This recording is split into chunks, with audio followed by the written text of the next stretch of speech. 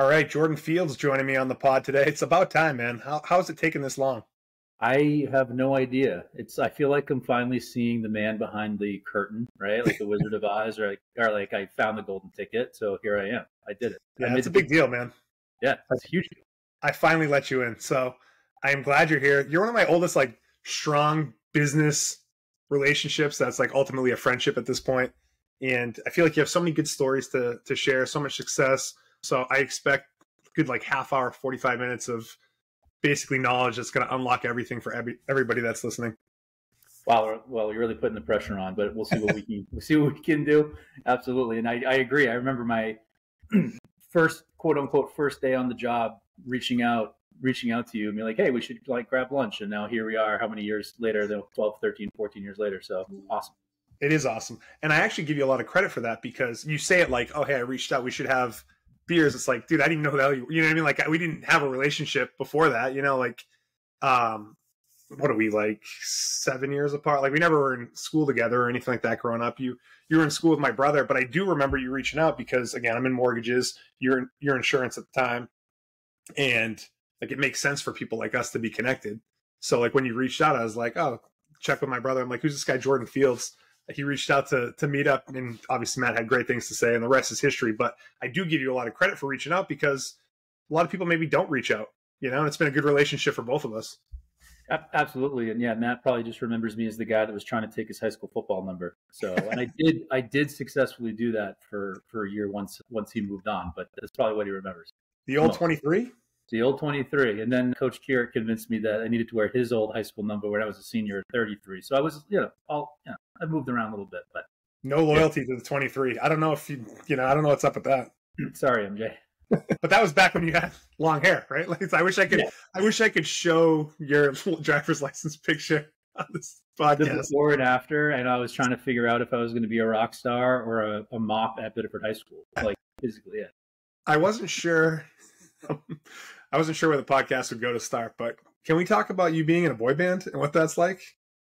You kind of are like, like this is like NSYNC level type stuff. Yeah. Oh, long before K-pop and NSYNC, there was the Gloria Redman, which is my pseudo heavy metal band, and from guys comprised of Biddeford and Saco. And we thought at one point we were gonna have to make a decision: do we go to college or pursue music? And obviously, football in college won out. But there's still fond days. I'm listening to music. I'm like, yeah, that could have been me, man. Could have been me, dude. Like being in a band, like so. I feel like there's the band path or the sports path, and you kind of were able to like walk that line between both of them. It's like, it's a pretty unique skill. Listen, man, in high school I was, captain of the hockey and football team, but I was also in jazz band. So this is just, you can do both. That's Jordan Fields. Anyone listening, you can do both. Love it. So, like I was saying, we know each other through business and insurance. Like, that's what you have been doing. You've been in that world one way or another since that time. It's been, like you said, 13 or 14 years now. Let's walk through your little path of your post high school life. What happened? Yeah. So before my aspirations as a child of being a NFL player or part of Backstreet Boys, I wanted to be an insurance agent, really, when I was a child. Yeah, I always have. It was on my the dream boards that you put together. Insurance agent was up there. No, I don't think anyone, unless you're in the family business and there's a clear, it's a family business and there's a clear path. I don't think anyone has dreams and aspirations of being in the insurance business. But once you get there, it is really a very, not to mention just, obviously there's it can be lucrative in the right path, but almost all walks of a career exist in the market and in that industry. That ecosystem really helps support, everything, whether it be underwriting, actuarial studies, sales, leadership, product design. And, I've been fortunate in marketing, and I've been fortunate to kind of get my hands in a lot of those different facets of the industry. And I'll share a little bit more about that because it kind of really has laid the foundation for my business now and where I'm at now. But, so actually, we're telling stories. So when I graduated from college, I went to Endicott College. I had an international finance degree. I thought, honestly, I was like, I'm going to be a stockbroker, right? That was my move back to Biddeford after college, moved back in with my mom, and my first job out of college was, I was a welder. right? So I remember this, man, with Coach Beck. Yeah, Main Heritage Iron Works. Yeah, we were in the mills in Biddeford. I was waking up at 4 a.m. You got, local folks can just envision this, driving down to the mill, 5 a.m., middle of February, blistering cold winds coming off the river and hauling, aluminum I-beams off of a flatbed and, cutting steel and welding it. And part of me, I love that. I love the trades. My father's a director at Westbrook Vocational Center, and I've grown up, feeling very strongly about, young kids, especially at high school age, engaging in the trades. I think it's, especially now, I mean, look at our, economy, and look at, our just locally, the opportunity in the trades is tremendous for kids and anybody really that has a specialty that they are passionate about. But, so for me, I loved it. And I was playing men's league hockey up in Portland, and I broke my leg. And that's, when you're tough to haul steel with one leg. So needed to find one of the times you broke your leg. the first time. You had my slew of injuries, you and I, Randy, know. I mean, obviously we both play college football. I mean, there's probably a lot of hidden injuries that I don't even count as an injury at this point because of some of the other things that have happened. But yeah, so my mother was on. I needed to get a job. I was on the phone with her insurance agent who worked at Liberty Mutual. And their friends, my mother's a teacher, had actually taught this particular individual's daughter. She was telling the story about me, and he's like, "Have him come in for an interview." And sure enough, I did. And my grandfather drove me on a Monday while I was in a full suit and a full leg cast to an interview. And I got the job. I was with Liberty Mutual. Great company, great training, did that for a few years, but really wanted to build a local business. And working for the big national carrier, nothing wrong with that. You can definitely represent locally. But it was kind of building a business for the machine. It really wasn't building a business for myself. So from there, I moved to MetLife. I had a great opportunity. I actually ran the MetLife auto and home office and back in the mills on the Saco side this time for a number of years. And that's when you and I kind of really reconnected. And then from there, moved into Portland. There was an opportunity to take over a book of business up there. 24-year-old, wanted to be in Portland and, do the Portland thing. Met my wife, girlfriend at the time. We moved to Portland. I did ran an agency. At one point I had 3 or 4 employees and was loving it. And I had the opportunity, I was kind of tapped on the shoulder to move into a leadership position. So at that point in time, I became the regional manager for MetLife. So I oversaw all the MetLife agents in Maine, New Hampshire, and Vermont. Loved it. Loved doing that. I was a peer. I was able to really engage with them on their level. I was an agent. I'd done it for 8 years, very fortunately, very successfully. So they were looking to me for insights. And Randy, a lot of that was around networking and things that you and I had done. They're going to be through our BNI chapter or creating other networking groups. And how do you build a business organically as opposed to like the digital marketing? How do you really do it locally? Yeah, leads online or cold calling. Yeah, it was so important. So I was coaching. A lot of recruiting, training, and managing large agencies. And then fast forward to a few years ago, MetLife sold their business to Farmers Insurance. So when Farmers came in, I pivoted over there. I became the regional director for Farmers. My market grew to all of New England.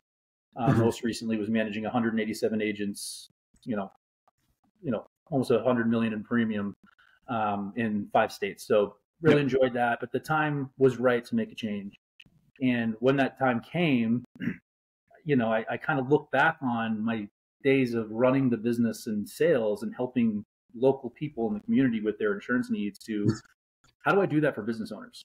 And Atlantic Financial Consultants was born. So currently operating as the president and CEO of Atlantic Financial Consultants. We work with all businesses, primarily auto and home, commercial, insurance agencies. We help with business planning, succession planning, acquisition planning. We give them opportunities for distribution that they may not have realized on their own and really just kind of help them with whatever they need. Drive revenues, we help them with staff. We kind of do everything. We're the one-stop shop for those agencies, their customers, whether they're individuals or businesses. Because of the scale of what we do and my relationships with other businesses, we can support them with literally anything. So that sounds like a pretty unique business model. Or correct me if I'm wrong, is what you do fairly unique in the market, or has there been other companies and that was kind of your template for the whole thing, or did this come to mind on your own? Yeah. So it's a good question. Fair. I mean, there's insurance consultants. They're really more focused on succession and acquisition planning, right? I want to buy an agency, I want to sell an agency. How do I value it? How do we actually do that? And I do that. However, I think it was more about really rolling up my sleeves with these business owners. Mm-hmm. It's a really you've had some incredible insurance folks on the podcast before. Yeah. I think Jeff Lee with Farmers. I think of Katie Sherman. Mm-hmm. I'm sure there's others. Those are the two that just kind of most recently come to mind. Yeah. They're great, and heads are down trying to run their business, help their customers out. It's a trying time in insurance, right? Inflation rates are high. Everyone's experiencing it. You know, I own an insurance consulting firm, and I'm dealing with my own homeowner's policy right now, right? Yeah. So it happens to everybody. Nobody's insulated from it. But how do we help them in a way where they can focus on their core business and make more money doing that and really help their customers? And really, that's what we're doing. So it's unique in that we're not charging a big consulting fee up front. We're helping them identify opportunities for distribution, whether it be life insurance or annuities or financial planning, document review for their business customers who probably haven't looked at that since they started their business 20 years ago, or maybe their father, grandfather, or their grandmother did that. Mm-hmm. You know, so it is very unique. I wouldn't say it's revolutionary, but it's definitely unique. Yeah. Yeah. And probably for me, like, I'm not in that world. So I guess, you know, there is, like you said, business consultants and insurance consultants and all that stuff. I guess being someone that has known you from day one, this has just been a departure of what you've done in the past in a very exciting way. So what's it been like for you to go down this road? I mean, is this like butterflies in your stomach, excited, you know, are you nervous? Like, what's that been like to start a new business that's a little bit off of what you've previously done? I guess my answer dovetails in your last question. So I've run businesses before. I've run insurance agencies. This is exciting in a totally different way, where where there's a clear path. If you're running an agency, there's proven metrics, right? Like if I do step one, then step two, and I'll be successful as long as I am and I stick to it and I do it over time. You know, I can be very wildly successful. When you're starting a business, as anyone that's listening to this that has or is thinking about it, you know, when I wake up on that first Monday, it's, what do I do? Yeah. You know? So I have a path and a vision, and fortunately, it's going incredibly well. Frankly, moving even faster than I thought. We're doing things right now that I had in my business plan as a 5, 6, 7 year opportunity. They're happening in the first year of the business. Yeah. And again, that's just a lot of it's just leaning on prior relationships. You know, folks kind of have seen my career path, where we're at now, and you know, I can reference some of my success in the past to kind of overcome maybe some of the stigma, right? I mean, a lot of insurance consultants have been in the business for their whole career. They're semi-retired, and here comes the 35-year-old kid. Like, what does he know? But yeah, we overcome that with knowledge. Spend a lot of time with designation, with studying the market. So when I walk in, I know enough to be quite dangerous when I'm having those conversations. So yeah, it's incredibly rewarding, you know, working with business owners, working with insurance alliances, right? Larger groups of agencies, starting to get some synergy with businesses outside of just the auto and home, commercial kind of property and casualty world. Just saying, hey, listen, I think there's a skill set here, whether it be data mining, business planning, that we could leverage and kind of getting people reaching out to us, which is really interesting. You know, whether it be accounting firms, we're in conversations with a trucking company, right? It's like, how do we hire and afford and become diversified and differentiated in the market to retain staff? And you know, there's a lot of really creative ways we can help them do that. So talking to an accounting firm or a trucking company, is that one of those examples of things that were like 5, 6 years down the road, and now here you are in the first year? Because that seems to me to be a lot different than the insurance companies. You know, it's just, it's totally different, right? I mean, I think valuing a business, document review, kind of looking. I mean, for example, we had a conversation the other day there was 3 owners in the business. It was a family business, so like the great grandson was one of the owners, and then 2 other partners that weren't related. And we looked at the documents, and essentially what they were talking about was, you're now leaving it up to, based on how the document was written years ago, you're leaving it up to one of your business partners to determine if you are disabled. Mm-hmm. That's a really challenging position for anyone that has to make the decision, and they're not trained on making that decision. Where if you put an insurance component in place, they have an equal interest in determining if there's a true disability event, because that engages the insurance policy, which helps fund the business. So it's really interesting. That's where this business concept is transferable. I thought I'll need years of accruing acumen in this to be able to really implement that with outside of the insurance business, which is my whole career. But it's happening already, which is super exciting. That's awesome. So I guess in your business career, what do you think the key to your success was that got you to the point that you're at now? I mean, I'm going to, not to make you feel embarrassed, Randy, but working with folks like you, right? Where honestly, locally, that was the whole concept. The whole reason I left Liberty Mutual on the onset, which I shared, was building something local that could become national, right, at some point, or international. I mean, who knows? The sky's the limit for all of us, right? But leaning on those relationships, continuing to engage with the local community. I mean, Randy, you remember, and I know we got to bring it back, man. We used to do the boat cruise, right? Like things like that. Give back to. There's no reason we can't bring that back. We need to bring that back. And I think if people hear us talk about this, they're going to be pissed off that we haven't. And that's our fault, partly my fault, having, changing jobs, starting a business, having 2 children. I got nothing going on. So I totally should have just done that. But I will make sure that we put it back on. So, I just think really remembering where you came from, I'll just give a quick story. So our high school hockey team was inducted into the Biddeford Hall of Honor. No big deal. But, it was, but it was cool, right? Going back to the high school, going in and seeing all those folks again. And a lot of which I thought was really cool, I've spoken to since then. Like, you just haven't let those relationships go. And everyone finds their own path in business, whether they're a business owner or they're an employee of a company that we have, clear, synergy to work with. And that's really the tried and true tested path to success, especially in a state like Maine, is just putting yourself out there. And again, I think that that's the biggest thing. If I could give anyone advice, is take a step back. If you come up with an idea, take a step back and be like, who do I know? Right? Who do I know that I can actually help? It's got to be a two-way street. I think all too often, especially in insurance, folks are like, I'll engage with this person, but the only thing I'm thinking about is I hope to do their insurance with me. And you need to be really creative as to what can I give back to them. And Randy, I think that's really where our relationship, not personally, but professionally, really started to work, where, I was at that age where folks were starting families and buying houses. It's like every single person that asked me, I'm like, I don't care who you go and do your pre-qualification with, but if you don't call Randy, like, you're an idiot. Like, try. Yeah. You know what I mean? Which it's been a great relationship for both of us that way. Because it was, for me, there was only one person to call when it came to insurance stuff, so it was like, just call Jordan, but it was a mutually beneficial relationship for sure, and then the friendships form and all that stuff. But it did make sense from both points of view, our business relationship. Yeah. And the thing with folks that would come to us, even still now, is as a consulting firm, we're not writing the actual insurance, right? We're finding the right person to write the right insurance policy if there's a need for that. And that's how we operated at the beginning. When I worked for a carrier, we had a set suite of products, and if it didn't work, I had relationships outside. So, folks like you knew if you sent it to, Jordan's MetLife office, even if I wasn't writing it, we're going to take care of the customer, we're going to get in the right way, and, the customer would be happy. So pivot back to the current company.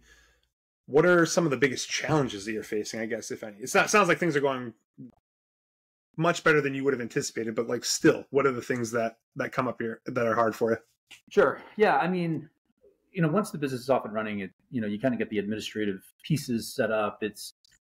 I guess the biggest thing, especially in the insurance industry, which I referenced earlier, and I know others have shared when they've come on the podcast, it's a really hard time. So folks are needing to take care of the thing that's right in front of them, which is their customer, who's having issues, whether it be with price, whether it be with coverage limitations. I mean, I'm sure if you talk to anyone that's listening, you talk to insurance agents, they're going to tell you, like, this is the hardest time in my career, because I don't care how long, if you're still currently alive, it's the hardest time in your career in the insurance business. Even if your entire career has been in insurance on the distribution side, where you're talking and dealing with carriers and customers directly. So that's the hardest challenge, is getting folks to kind of pick their head up from their desk and really understand, listen, although rates are going up and you're needing to play defense every day, you need to think that this, like all things, will change. I always liken it to, could the cost of gas be less than $2? Yes. But the oil companies have recognized that the market can support paying more. So it's never going to go back that direction. It's the same with insurance, the same with anything else. It's the genesis of inflation, supply and demand. So I think that folks are still getting used to that. And like all good insurance companies and agents, they protect the customer they have more than anything. It's more important than the new customer, right? It's that relationship, that customer you already have, because customer acquisition is so expensive and so time consuming. And it's the same in your business, Randy, right? So, I think that that's the biggest challenge. But once I get to roll up my sleeves with these agency principals and their, key agents and decision makers, they're on board, right? They understand we're here to help.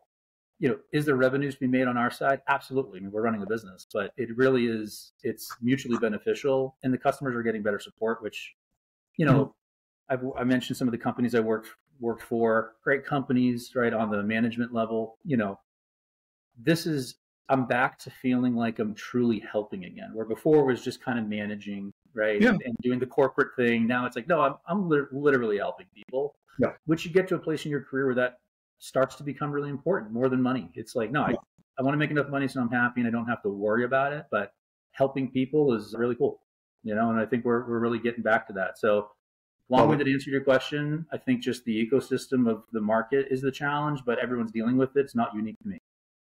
So it's not unique to your industry too. I mean, I think we talk about how hard it is to be in the insurance business right now. It's not really much different in the mortgage business and a lot of other businesses too, where there's labor issues and cost issues, and it's a weird time. There's no doubt about that. But absolutely, but even then, people find ways to be successful in these tough times. So someone has to be. Yeah, there's a lot of agencies out there that are telling me like we're having one of the better years we've had in a long time. I think they're better positioned than others to take advantage of opportunities of the efforts they put in before this climate change of the business. And listen, I'm helping other agents kind of get caught up. That's really what we're doing. Is there a golden goose type referral that you're looking to get connected to? I mean, you don't have to be specific by name if you don't want to, but like you talked about some of the companies you do work with, but like who are you trying to get connected with? Yeah, I mean, specific to the insurance business, which I know is kind of like its own thing. You're either in it or you're not, right? But everybody knows somebody because you're legally required to, if you drive, to have something. And I will say, and this is not to give a plug for anything other than I hope it's with the local insurance agent. I can't say that enough. I know I've heard other people say that on your podcast, but coming as an outsider that doesn't write insurance anymore, you should do that. Yeah, it's local agent. Yeah. So like that's the biggest thing. Like anyone listening to this, like I freaking love Jordan Fields. I love what he's saying. Like he wants to be connected to anyone. It's that local agent. Well, the local agents are great because I mean even if they don't own the business, they don't own the agency. I meet with those folks all the time as preliminary, and I say, hey, listen, would this type of service help you in your business? Like, I'm like, make an introduction for me then. Let me talk to the decision maker in your business. That's really the bread and butter. That was the genesis of this. There's obviously lots of other offshoots that are going on, but where I'm very impactful is with anybody that works in an insurance business, and they don't have to be the person selling it, right? If you have a friend or family member that's like, oh, they're an underwriter for a local company, they're in the front office staff, they're a customer service representative. I don't care. Those are great conversations because I know that I can strike a nerve with almost anybody. That could lead to a bigger conversation that will ultimately, hopefully, trickle down, help them regardless of what their role is. We're finding that is happening over and over again. I have yet to meet with an agency owner that has not contracted with us, where we have 100% ratio on creating some sort of alignment. All of them are a little different, but that's intentional, right? It's what I'm identifying it with them that they need, but nobody's yet said thanks, but no thanks. Yeah. I want to pivot to something else, and it's parenting, managing, starting a new business, all that sort of stuff. You have a new baby daughter, kid number 2. It's been 2 months? She's actually a little bit further. She's going to be turning 4 months next week. Yeah, 4 months, dude. Time flies. Yeah. How are you finding managing the dad life and the parenting role with this business that you are really 6-7 months into? Yeah, right. So when you're running a business upstairs and your daycare is downstairs, that's why I'm not in my house right now recording this podcast, right? Like, listen, if one of the kids wakes up, we got to re-record the whole thing, man. It was, someone was nice enough to let me come in and record. But it's hard, but it's not impossible, right? Now, I will say, I tell folks, I was working from home before working from home was cool. right? Like pre-COVID, in my management role, I was traveling a lot, which obviously stopped completely during COVID. And then we got creative and we adapted to that. So a lot of it was still virtual. So I'm used to it. Now, honestly, I think that, not like I'm thankful for COVID, that's a ridiculous concept, but like I am thankful for already being comfortable with that even before COVID. So when folks were trying to figure out, I was like, this is just business as usual. The difference is our happy hours are virtual as opposed to, somewhere like local. Other than that, everything was, kind of business as usual. So, adding kids into the fold has been great, man. I mean, it's so much fun. It also, and this, it gives you, especially being a business owner or like really running your own business where your efforts are directly correlated to your revenue and your take home pay. It's a whole different type of drive. And like I alluded to earlier, where, the concept of kind of like, say giving back, but, being present locally and, feeling like you're actually helping something, local business owners, it all ties together, right? Yeah. Because I know when they grow up and they're in school, hopefully, if I'm helping somebody now and I need help with something else, then it'll be reciprocated, right? I'm a true believer in that. I know that sounds super holistic and, there's truth to that though, man. There is truth to that sort of stuff. Like being part of a community, and as you have kids, your involvement in the community and your business life, that all evolves, but it is still very much connected. Yeah. I just think of like next time we go to a Bitterfest football game, walking up and seeing Jordan and Randy Forster's name on whatever row of steps that is, right? That is because we, and I should clarify, have a row that is dedicated to us for the brokers we did, but do that sort of stuff. There's benefits all around.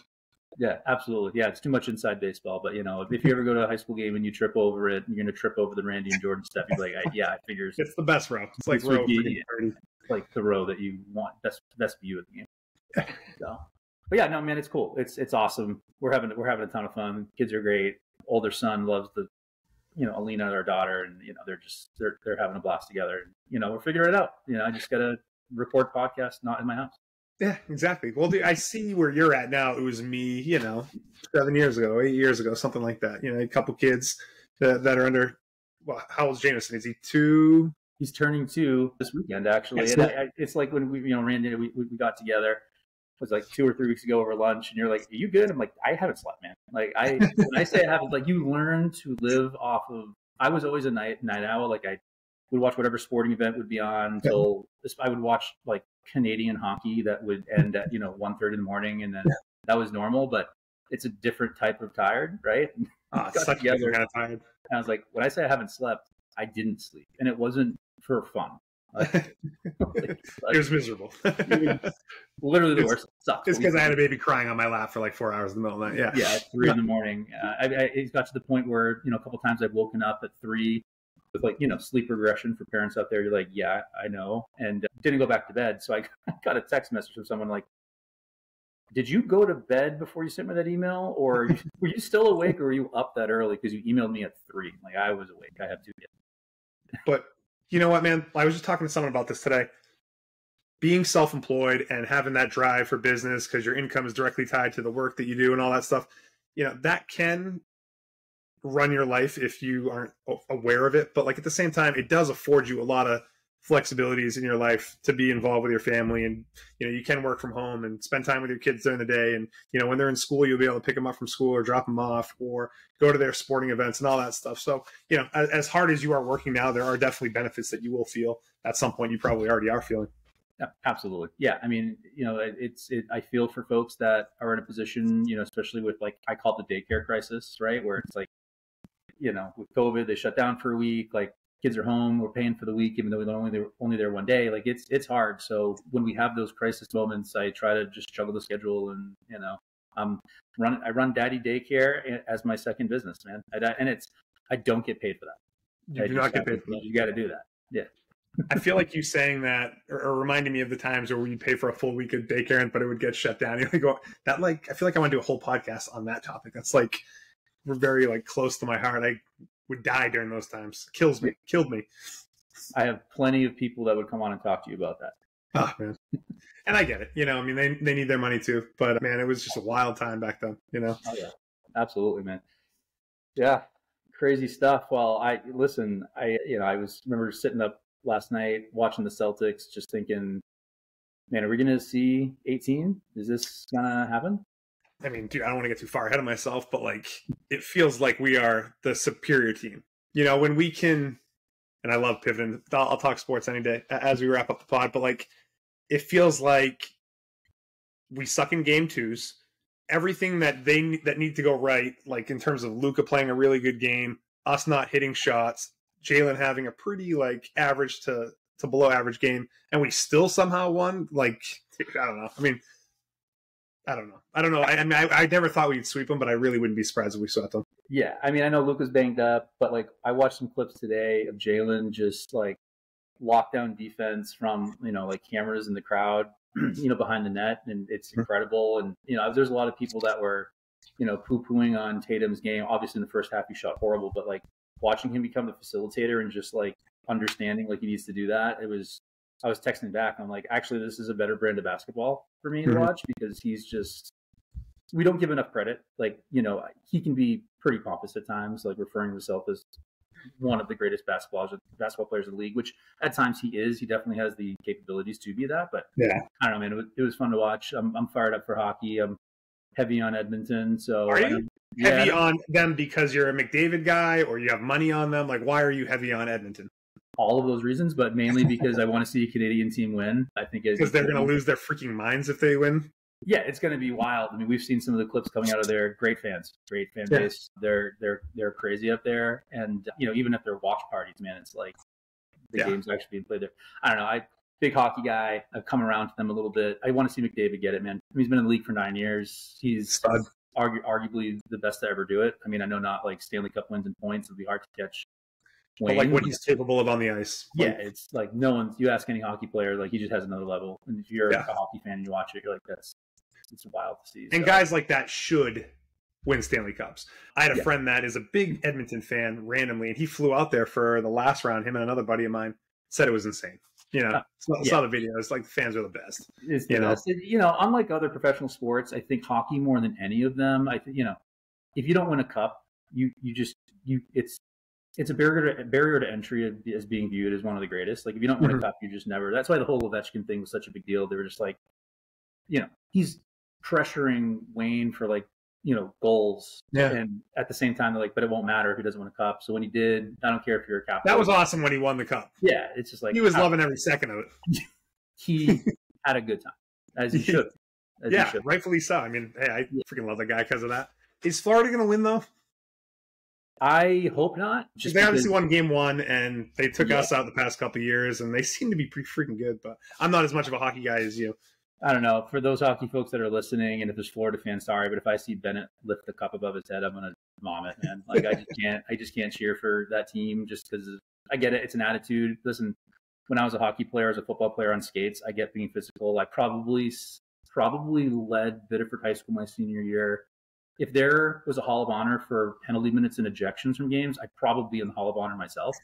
So I get it. I get that style. But at the same time, man, like, I don't know. There's too much skill in the NHL, and it's just frustrating to see. I mean, I don't know. We'll have to see how it goes. My heart says Edmonton, but my head says Florida will probably win in 6. But, don't quote me. But that's annoying. It's annoying. Yeah. We'll see. All right, dude. That's a good way to wrap it up.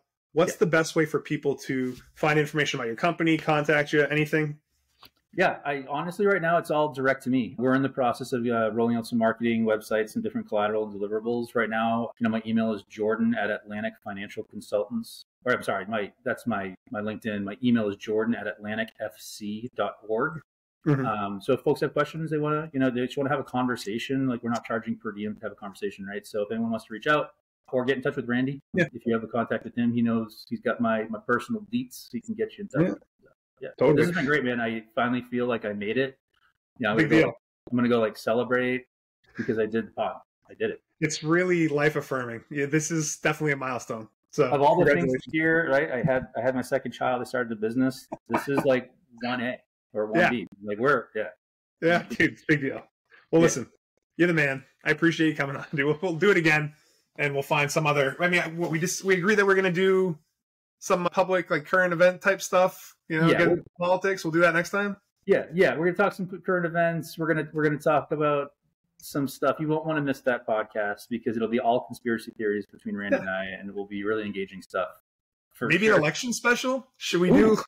We can do that. I'll do my best Trump and Biden impression, and yeah, we'll each pick one, and we'll practice until then. And should we each do the pod like full, like you Donald Trump the whole time, me Biden the whole time? Like we'll just, I don't know. We have some work ahead of us, but I think we have some good ideas coming. Yeah, I'll get in costume, man. Like we'll do this. All right, bud. I'll look forward to it, man. We'll talk soon. Right. See you, everyone. Thanks. See ya.